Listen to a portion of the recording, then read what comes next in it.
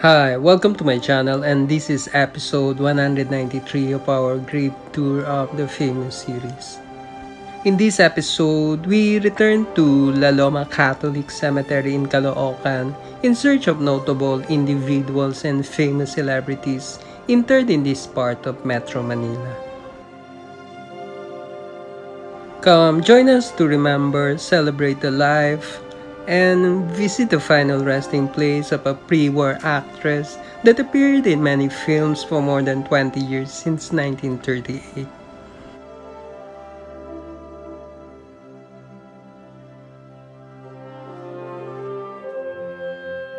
Located at the southern side of the cemetery, near the old cannon, we found the final resting place of pre-war actress Arsenia Francisco and her son, Jose Francisco Padilla III.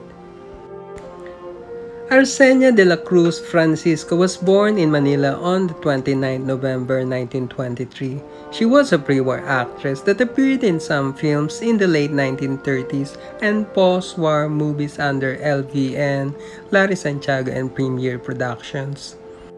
Francisco was the wife of another pre-war actor, Jose Padilla Jr. or Pempe, and the couple had children including Joanna Padilla and Jose Francisco Padilla III or Nono.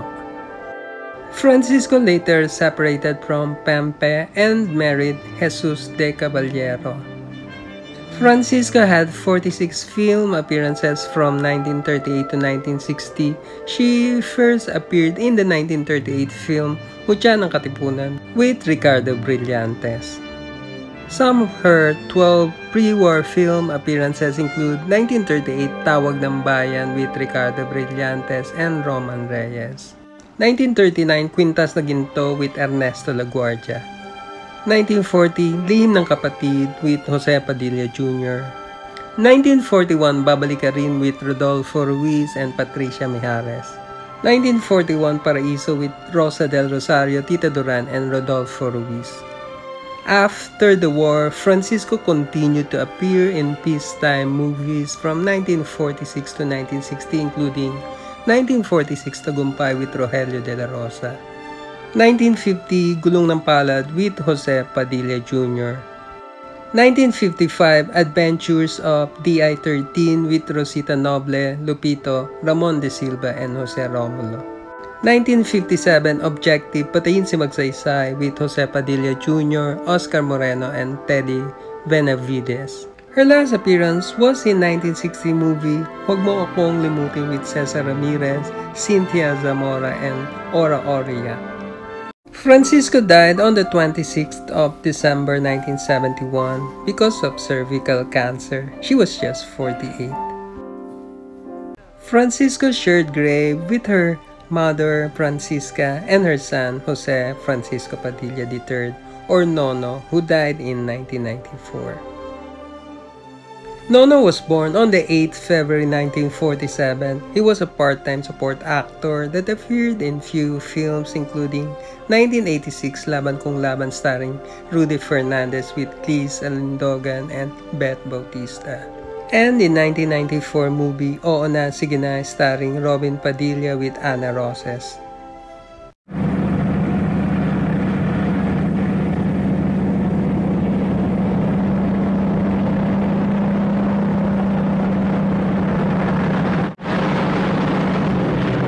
Lalaban ka? Kahit 2 beses mo iligtas ang buhay ko, kaya kita papatayin din. Pahig na ako. Talaga, Papa? Mga bata, magmula ngayon, siya na ang amo niyo. Lumabang ka! Lumabang ka, sabi!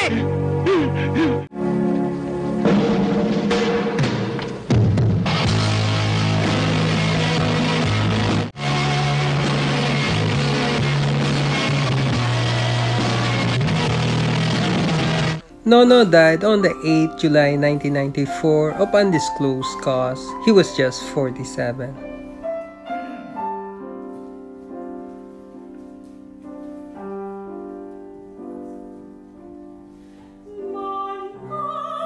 In the next episodes, we will post the video of our recent visit of Manila North Cemetery and libingan ng mga bayaning Taguig.